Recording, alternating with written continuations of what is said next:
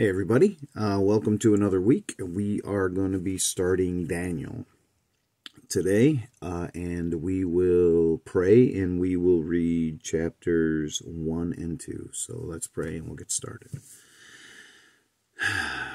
Lord God, thank you for all of your word, Lord. Thank you for all of your prophets, Father, those who spoke in anger and frustration, those who spoke in hope, and those who spoke in future events. Lord God, we praise you for all of them, Lord, the fullness that they add to your word, Lord God, and just the amazing word pictures that this book, Daniel, gives us, Father. We just pray, Lord, that you would help us as we go through it and see how this young man who was captured and placed in the palaces of a worldly king, Lord, and how he went through 3 or 4 different kings and became an old man and just never stopped following you no matter what happened, Lord. We just praise you, Lord, for that witness, for that model. Lord, help us as we struggle in our lives, Father, to never waver from you, Lord. Never give up serving you and listening to you, Lord. Thank you, Lord. Help us as we go through your word. Help us to understand it and take it in the way you want us to take it in. Thank you in the name of Jesus. Amen. Daniel, chapter 1. In the 3rd year of the reign of Jehoiakim, king of Judah, came Nebuchadnezzar, king of Babylon, unto Jerusalem, and besieged it. And the Lord gave Jehoiakim, king of Judah, into his hand with part of the vessels of the house of God, which he carried into the land of Shinar, to the house of his God. And he brought the vessels into the treasure house of his God. And the king spake unto Ashpenaz, the master of his eunuchs, that he should bring certain of the children of Israel, and of the king's seed, and of the princes, children in whom was no blemish, but well-favored and skillful in all wisdom, and cunning and knowledge, and understanding, science, and such as had ability in them to stand in the king's palace, and whom they might teach the learning and the tongue of the Chaldeans. And the king appointed them a daily provision of the king's meat and of the wine which he drank, so nourishing them 3 years, that at the end thereof they might stand before the king.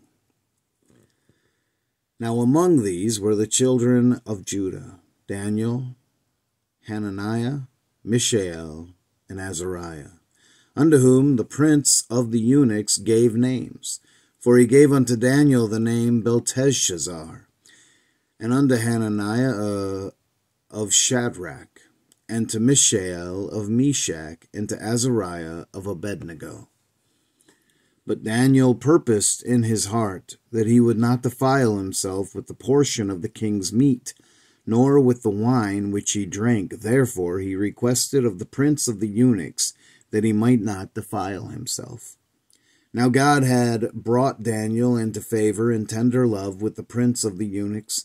And the prince of the eunuchs said unto Daniel, I fear my lord the king, who hath appointed your meat and your drink. For why should he see your faces worse liking than the children which are of your sort? Then shall ye make me endanger my head to the king. Then said Daniel to Melzar, whom the prince of the eunuchs had set over Daniel, Hananiah, Mishael, and Azariah, Prove thy servants, I beseech thee, 10 days, and let them give us pulse to eat and water to drink. Then let our countenance be looked upon before thee, and the countenance of the children that eat of the portion of the king's meat, and as thou seest, deal with thy servants. So he consented to them in this matter, and proved them 10 days.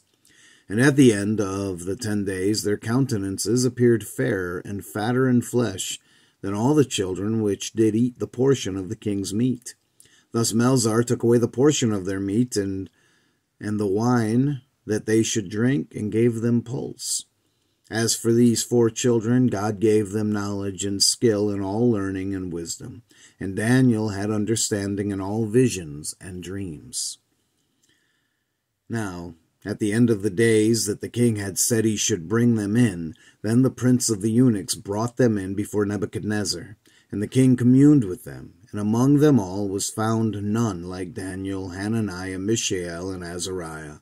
Therefore stood they before the king, and in all manner of wisdom and understanding that the king inquired of them, he found them 10 times better than all the magicians and astrologers that were in all his realm.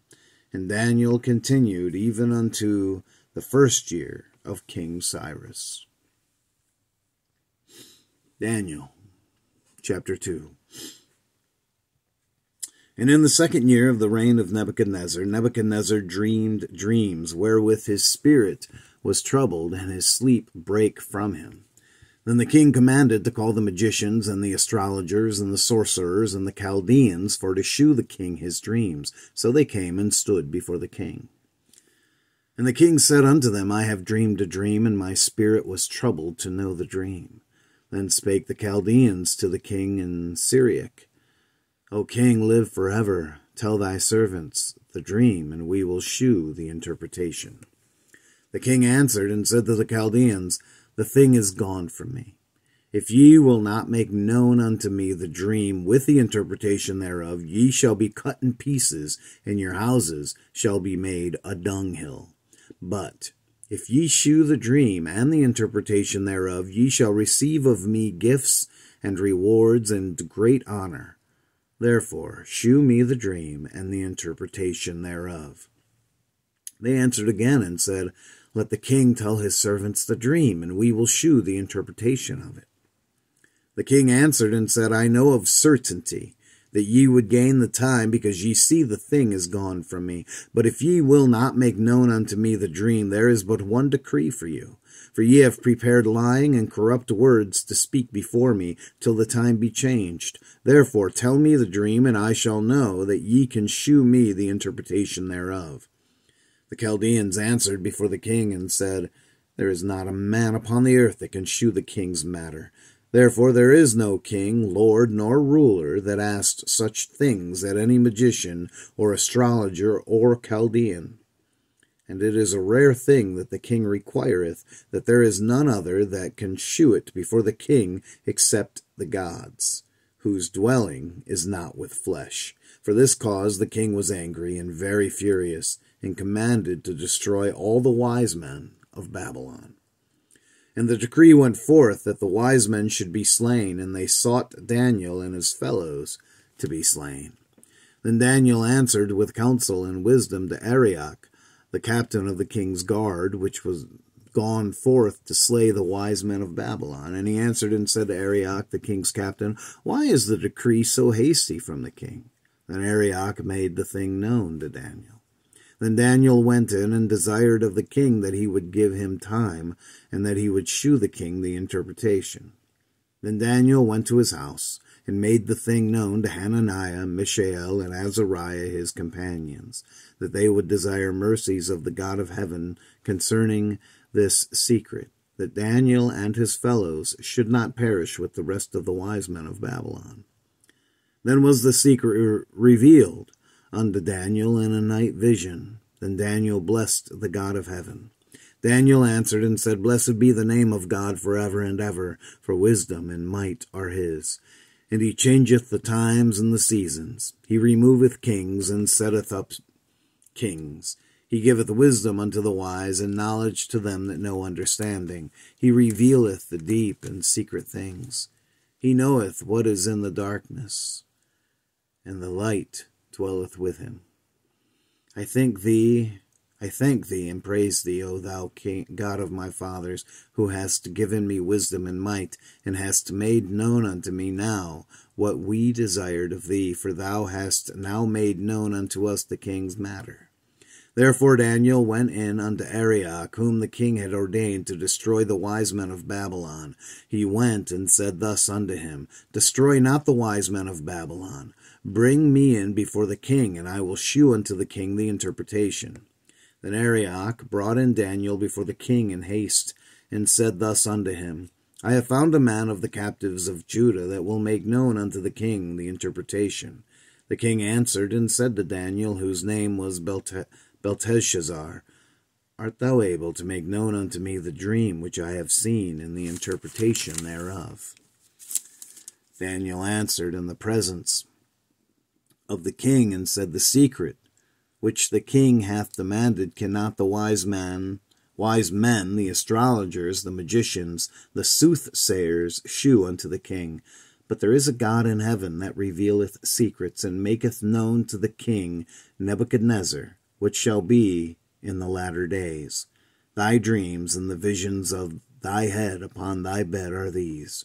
As for thee, O king, thy thoughts came into thy mind upon thy bed, what should come to pass hereafter, and he that revealeth secrets maketh known to thee what shall come to pass. But as for me, this secret is not revealed to me, or for any wisdom that I have more than any living, but for their sakes that shall make known the interpretation to the king, and that thou mightest know the thoughts of thy heart. Thou, O king, sawest, and behold, a great image. This great image, whose brightness was excellent, stood before thee, and the form thereof was terrible. The image's head was of fine gold, his breast and his arms of silver, his belly and his thighs of brass, his legs of iron, his feet part of iron and part of clay.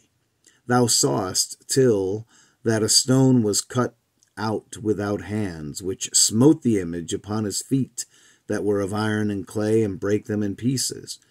Then was the iron, the clay, the brass, the silver, and the gold broken to pieces together, and became like the chaff of the summer threshing floors, and the wind carried them away, that no place was found for them. And the stone that smote the image became a great mountain, and filled the whole earth.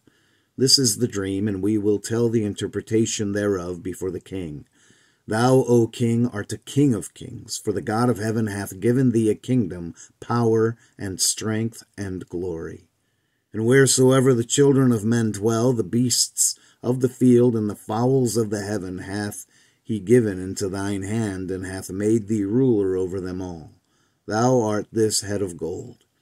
And after thee shall rise another kingdom inferior to thee, and another third kingdom of brass, which shall bear rule over all the earth. And the fourth kingdom shall be strong as iron. Forasmuch as iron breaketh in pieces, and subdueth all things, and as iron that breaketh all these, shall it break in pieces, and bruise. And whereas thou sawest the feet and toes, part of potter's clay and part of iron, the kingdom shall be divided. But there shall be in it of the strength of the iron, forasmuch as thou sawest the iron mixed with miry clay. And as the toes of the feet were part of iron and part of clay, so the kingdom that was partly strong and partly broken. And whereas thou sawest iron mixed with miry clay, they shall mingle themselves with the seed of men, but they shall not cleave one to another, even as iron is not mixed with clay. And in the days of these kings shall the God of heaven set up a kingdom, which shall never be destroyed, and the kingdom shall not be left to other people, but it shall break in pieces and consume all these kingdoms, and it shall stand forever.